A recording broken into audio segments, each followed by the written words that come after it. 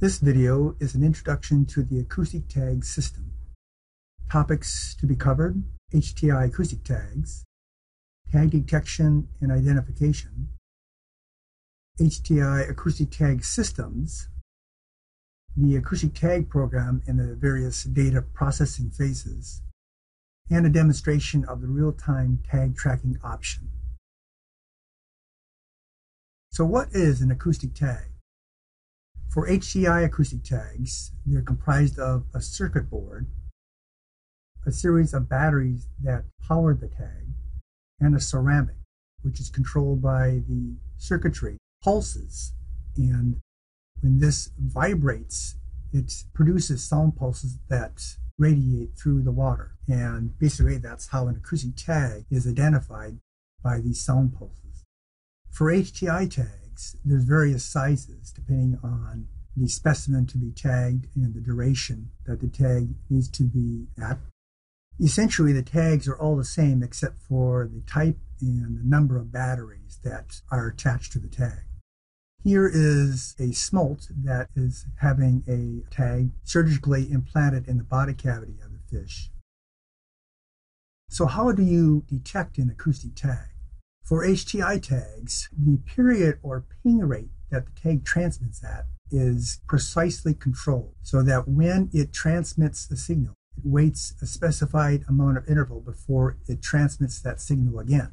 And this interval, again, is precisely controlled so that in looking at a time distance type of display, when you see a series of signals line up horizontally, this is an indication that it's coming from a specific tag. Here is an example in mark tags. We have a display window that shows signals coming from a specific tag. If you have the vertical axis scaled to the ping rate that the tag is transmitting at, then you should see a series of horizontal lines as we do in this display. This example is showing you a double pulse tag where, in addition to the primary signal, a secondary signal is also transmitted at a specified amount of time after the transmit of the primary signal.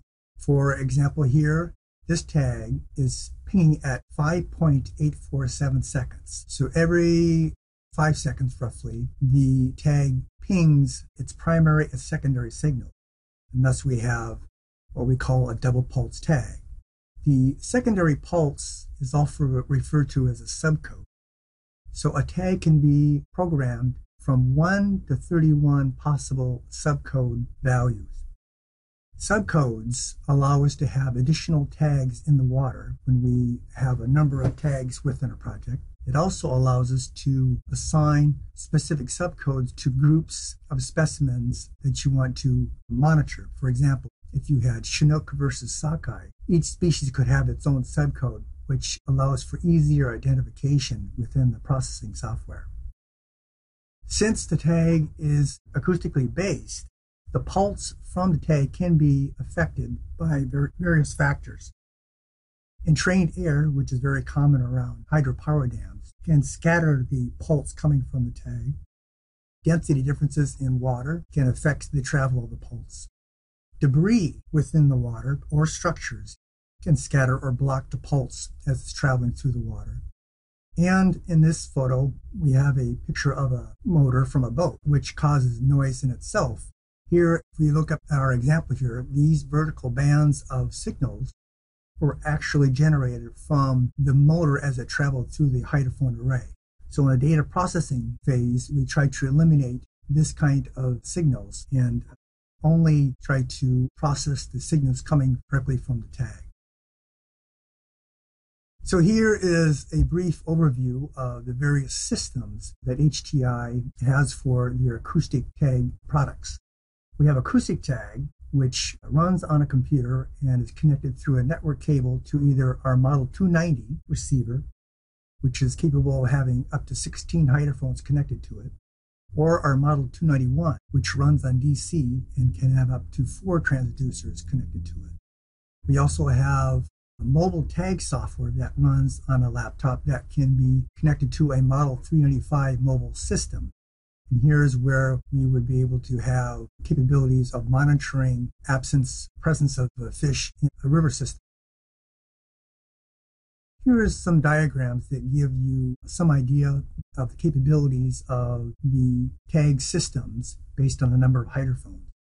For our mobile system, again, we were referring to as the mobile tag software, that you have just one hydrophone that allows you to detect presence absence of a tag within a river system. For a hydrophone array, that for in a river system that is too shallow for getting information in terms of the separation between the surface and bottom mounted hydrophones, we can use up to 3 hydrophones that a fish needs to be detected to calculate an XY position. If the water column is deep enough and you have a separation between your surface and bottom mounted hydrophones, then you are able to calculate an X, Y, and Z position, where the fish has to be detected on at least 4 hydrophones to calculate X, Y, and Z tag positions, as opposed to the 2D tracking, where the fish needs to be seen on at least 3 hydrophones at one time.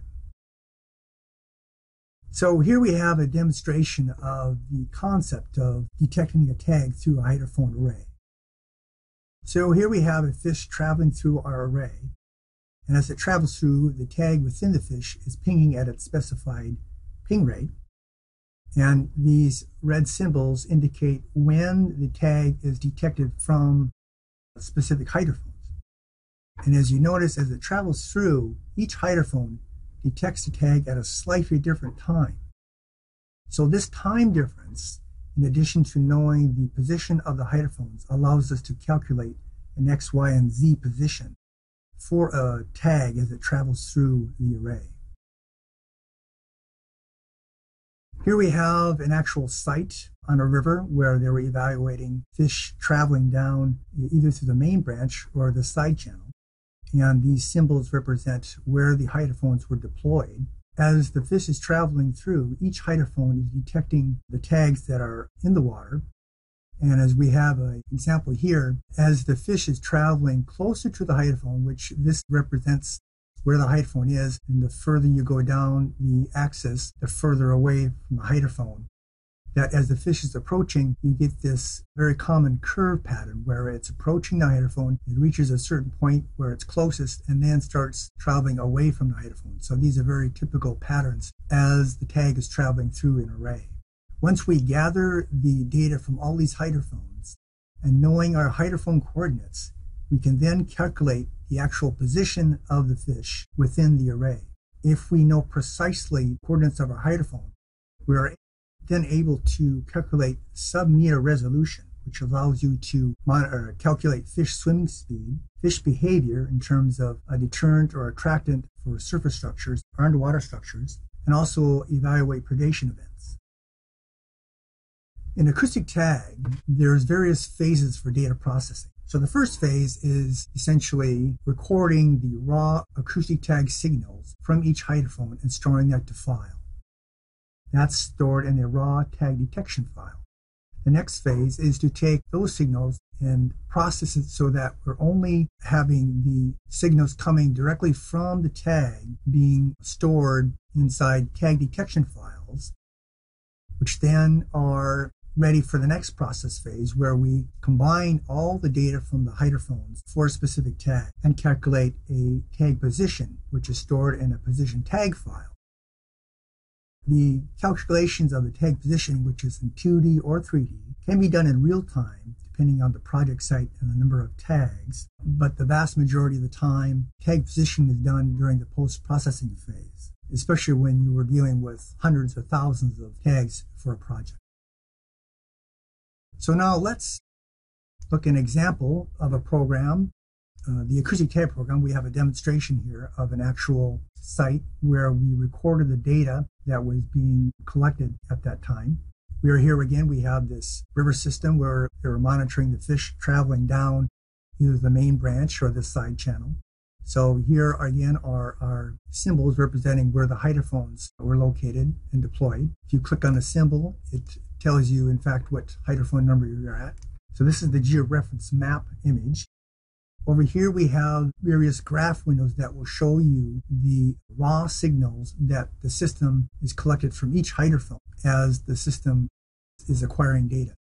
So if we start our demonstration, We see here that we've got a number of hydrophones that are set for this specific display. And here we have just one hydrophone, number 213, and down here number 214. These represent 214 is this hydrophone, and 213 is that hydrophone. So we immediately see there's a tag that's being detected from the system. And so down in the histogram window, this gives you a frequency distribution based on the period rate of the tag. So if we zoom in, we can see immediately that for the period that we're looking at, 2059, there should be a fish that was detected at that time. And indeed, the system, once it's gathered the data from all the hydrophones, calculated a tag position and displayed it in the georeference map here. And so this is tag 2059. And here again, another interval was used to calculate an additional set of tag positions as it's traveling through the array. And here we see that the tag was observed on hydrophone 213, which is on the main branch of the river, and hydrophone 214 is in the side channel. And we can observe just by looking at the individual hydrophone data that it was last seen on 213 and not 214. So just by the hydrophone information for these two positions, we could tell that the fish most likely traveled down the main branch. Now, the displays set for a specific tag here did not affect the data collection from other tags in the water. In fact, there's another tag that for this demonstration is being monitored and will be tracked here shortly. This is tag 2339.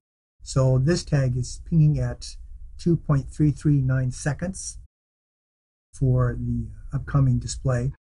So when you set a specific display for a certain period for a tag, again, it doesn't affect the overall data collection.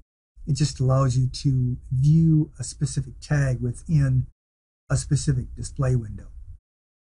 You can set the display to view the signals based on hydrophone color or voltage. That's calculated from the tag signals as it's being received by the hydrophone. So here you can zoom in and out of the main window to look at specific areas of the program as the data is being collected. And here we have our first calculation for tag 2339 with a subcode of 9.